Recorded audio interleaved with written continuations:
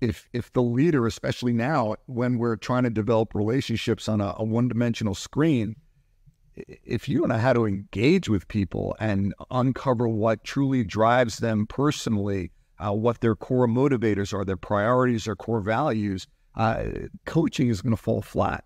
I saw a statistic the other day where I think maybe 1 out of every 20 managers are actually trained how to coach, forgetting about how to coach remotely. They're even struggling with that. So it's something where, and I hear it all the time from managers, well, Keith, it's really hard to develop relationships, via computer on a screen. It's hard to connect with customers. Well, I do not agree with that. Actually, I think it's the antithesis of that. I think it's the opposite, because right now I'm in your home. You're in my home. You see my guitar, you see that, piece of art in the back, some pictures over here on the side. We could have a great conversation for probably 40 minutes about music and friends and travel and connection, which that's what people want. And we are so still feeling disconnected. The greatest opportunity that I see is to actually reconnect with people on that human level, where if I'm speaking to a customer or a prospect and I'm in their home, well, I'm seeing the dogs running around, the cats running around, they're humans too. They're at their table. They have their T-shirt on. They're just as excited about making new and fostering new relationships as we are. So before, say 3 or 4 years ago when we were speaking, or even 5, where we were so focused on the sales process, which again, of course, is essential. What companies really need to realize is what precedes the sales process is the mindset.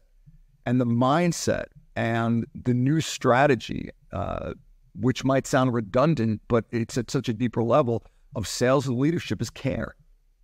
And putting that care and connection up front, where before, again, selling and having an hour meeting, it's 5 minutes of warm up and, hey, what's going on? And now let's get into the presentation. Now it's 30 minutes of just, hey, what's going on in your world? How are you doing? How is your family? What's been happening in your business? How are people engaging on your end?